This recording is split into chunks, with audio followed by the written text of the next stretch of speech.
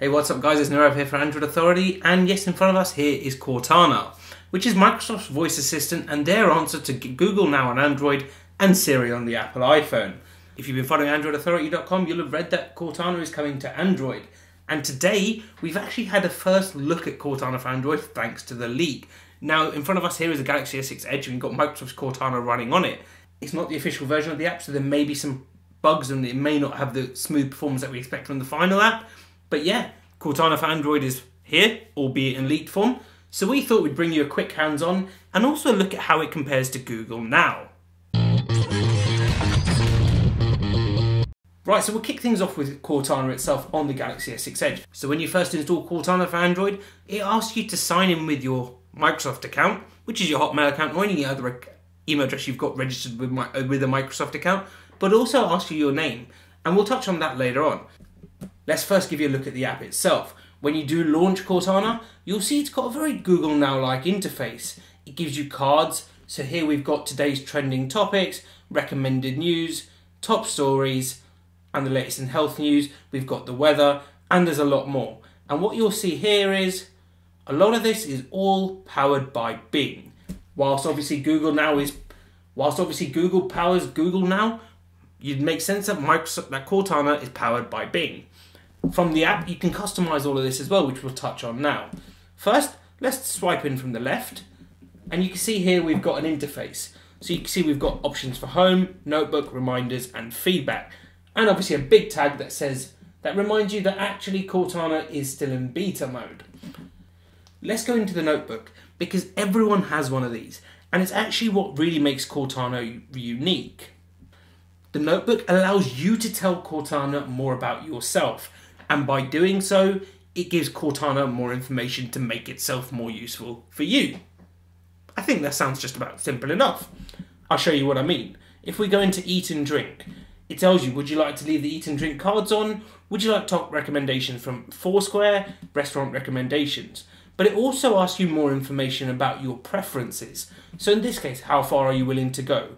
Well, I'm only willing to go within driving distance. Go back, tap add, and then it knows it will only recommend places that are within driving distance.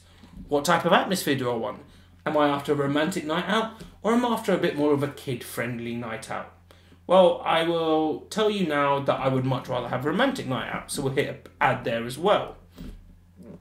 Next, it tells you a preference for price range. Now, this is really useful because if you're working with a limited budget, the last thing you want is a bunch of recommendations for restaurants that might take up an entire week's salary.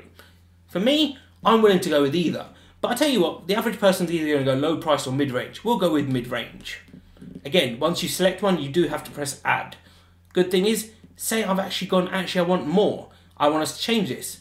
I can tap back on it, tap this, and it lets me change which type of range I want. And then hit save, or you can delete the preferences as well. Now it asks me about cuisine.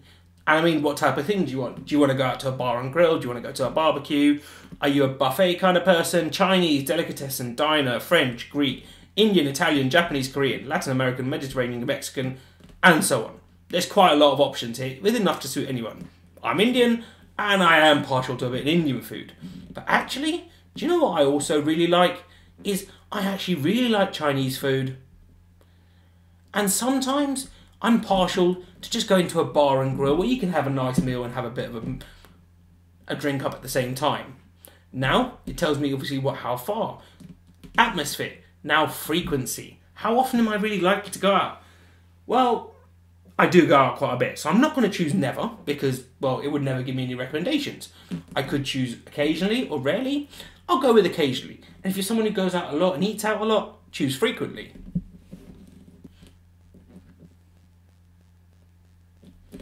Now we hit save. So that's just my settings for eating and drinking. Cortana's about more than just eating and drinking. It lets me specify things like events, finance, getting around. Getting around is really useful because this lets you change everything to your customized needs. There's no point giving you traffic updates if you're not a driver. And the good thing is you can specify it to tell you when it's time to leave, which is something that Google Now does as well.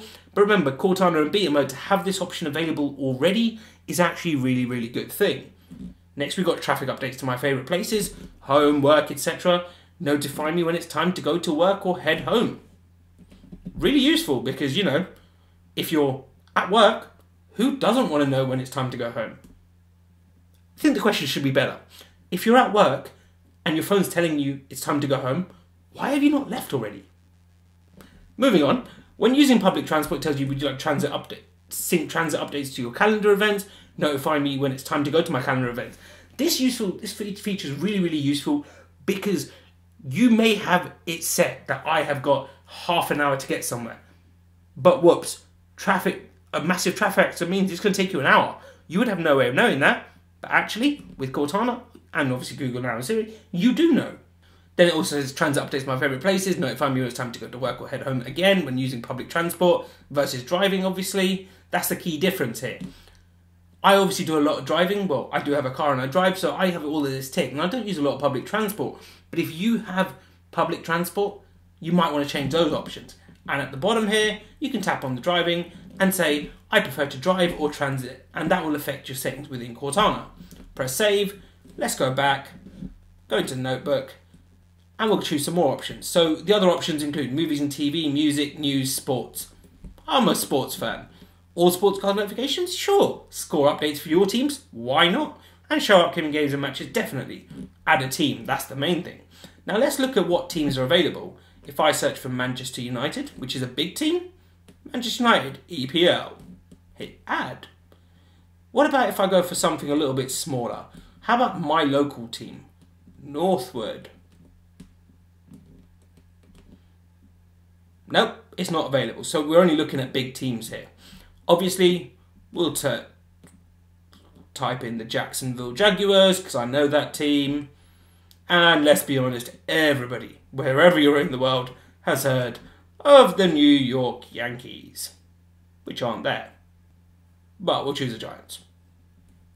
Whoops, my bad. Moving back, hit save, and that gives you sports updates. Now if I go back to the home screen of Cortana, what you'll see here is, it says, what can I do to help you now? Today's trending stories. I have an upcoming reminder which I've set, which I'll show you afterwards. Today's trending stories, today's recommended news, today's top headlines, latest in health news, weather right now. Pretty bog standard. But obviously once you get to use Cortana a bit more, it knows more about you. And once you really dig down and customize everything to exactly how you want it to be, that's exactly what you kind of need. Especially with if I go back into travel, you can add flights, trip plans and all of that as well. And the best thing is Cortana will give you up-to-date flight status, which is really, really useful. The other side to Cortana is just like Siri and Google Now. Voice searching. Using your voice to control the app. Asking it to do things for you, asking it to look up things for you. I could show you Cortana on its own, but we're going to give you a quick comparison of how it compares in a real world test, although it's in beta, against Google Now, which has probably been doing this a lot longer. Back in a sec. And I'm back. And on the right here, we've got the Galaxy S6 Edge with Cortana, like we had a few seconds ago. But on the left, it's joined by the Vodafone Smart Ultra 6, which you'll see a review of very, very shortly. But it's a phone I really, really like, which is running Google Now. And it's the latest version of Google Now. We could give you some demos, but the simplest way is we're going to hit the voice button on each of these and then see how they handle with our various tasks. I've got a bunch of questions. I'm just going to do this on the fly. Let's see what happens.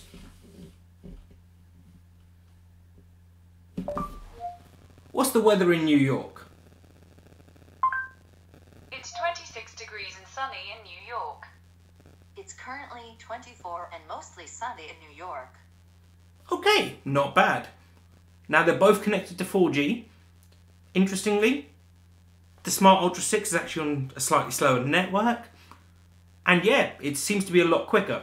Again, it's worth remembering Cortana is in beta.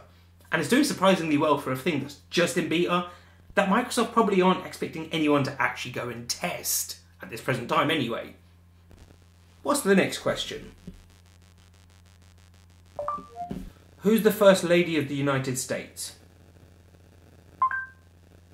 According to Wikipedia, the current First Lady is Michelle Obama. At present, there are 5 living former First Ladies: Rosalind Carter, wife of Jimmy Carter; Nancy Reagan, widow of Ronald Reagan; Barbara Bush, wife of...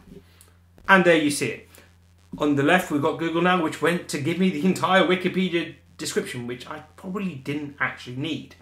and Cortana, which just said, United States First Lady is Michelle Obama, with a link to Wikipedia, which is probably the better implementation, at least in my opinion. The next question we've got, and this is one I've already tested, but it's one I've tested before, and there's a reason I tested this, but I'll show you this afterwards. When was the Magna Carta signed? June 15th, 1215. According to History Channel, granted by the King of England to a group of rebellious barons and signed on the plain at Runnymede on June 15th, 1215. The Magna Carta is widely viewed as one of the most important legal documents in history. Right. There is a reason I asked this question, and that is because I've done some testing of Cortana previously, and my testing was with Cortana on Windows Phone. Now, when you ask Cortana on Windows Phone when the Magna Carta was signed, you get June 19th, 1215, which is technically the correct answer as well as June 15th, but that's an entire different story. The reason I chose this is because obviously I've done some testing of Cortana before I brought you this video, and the biggest thing I've noticed is the number of voice responses on Cortana for Android is a lot lower than the voice responses available when you use the same searches in Cortana for Windows Phone. Again, it's worth remembering Cortana for Android is in beta mode, which makes a huge difference to all of this. Let's move on and ask another question. What time is it in Venezuela? The time in Venezuela is 6:25 p.m. It's 6:25 p.m. in Venezuela. Really quick, both are really simple, but you can do things like that. Next up, where's the nearest Costco? Here are addresses for Costco. Here are 5 locations for Costco near you. Now it's quite interesting, they both give us the exact same answers pretty much. What is really interesting though, is that Cortana brings in Yelp reviews. Not so useful with Costco because, let's be honest, you're pretty much going to get a roughly similar experience in most Costco's. What it does going to be interesting for is restaurants. Whereas Google will give you reviews when you go into it in a bit more detail, Cortana tells you there in a heartbeat with stars what the reviews are. In this case, the Costco in Watford has got 4 out of 5 stars thanks to 14 Yelp reviews. I've got another one for you. Will I need an umbrella tomorrow? No, rain is not expected tomorrow in Pinner. The forecast is 24 degrees and mostly sunny. Okay, Cortana, that's very strange because you definitely recognised what I asked. We'll ask Cortana again. Will I need an umbrella tomorrow?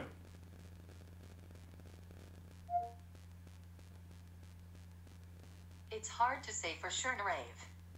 Here's the forecast for tomorrow. Okay, so that's quite interesting. We had to ask the question again, but really strange. But they've all come up really similar. I think going, Google is, no, you do not need an umbrella. Why would you ask such an absurd question? Whereas Cortana's like, it's hard to say. What you might have just heard is, Cortana referred to me by my name. Although it's not Narave, it's Nirav. But hey, I can forgive the fact that you at least pronounced it as Nirav and not some of the other stuff, which one of them includes Niravi, which a lot of people seem to do. Moving on, the last question I've got for these two is, what is the stock price of Microsoft? Microsoft Corporation closed down 0.09% today at $46.62. Down 0.09% today. Okay, so there's a bit of a crossover there with the responses, but pretty much they gave us the exact same information.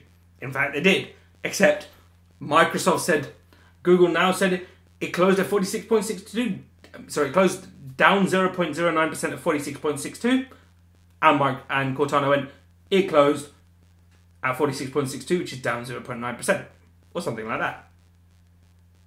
Anyway, you can see that it will give you the same amount of information. So there you have what was meant to be a quick look at Cortana on Android in its first earliest leaked form, but actually turned into quite a long video, let's be honest. Hopefully you found this enjoyable, a little bit entertaining, I do try, even if I may not always get it right, and informative. But the main thing to do was to show you that actually Cortana for Android is really not very bad. We'd expect that the final release version is going to be a little bit more stable and a little bit better than this. But overall, Microsoft has done really well with their first beta app. Normally see we beta apps that crash, and although it has crashed once, performance is pretty stable. Sure, Cortana for Android isn't as good right now as it is for Windows, but that's probably to be expected. Hopefully, this will change as it nears release and eventually does get released. But overall, I'm really quite impressed. Would I use Cortana over Google now? Well, it's quite difficult to say, and the main reason is Google now is a lot more easily accessible than Cortana is. However, that's not saying that I don't mind opening an app to ask Cortana questions and even just have a conversation. Because you can do things like this. Cortana, will you marry me?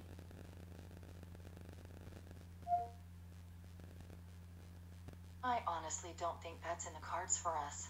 Rejection. From a computer. With sass like that, what more could you need? Thanks for watching. If you found this informative, enjoyed it, or you're just in a good mood, give us a thumbs up down below. Don't forget to hit subscribe because we've got so much more content coming your way. Let me know what you think of Cortana for Android in the comments below. And guys, remember, it's in beta. Stay tuned to AndroidAuthority.com and our channel for lots more on all the latest smartphones because we are your source for all things Android.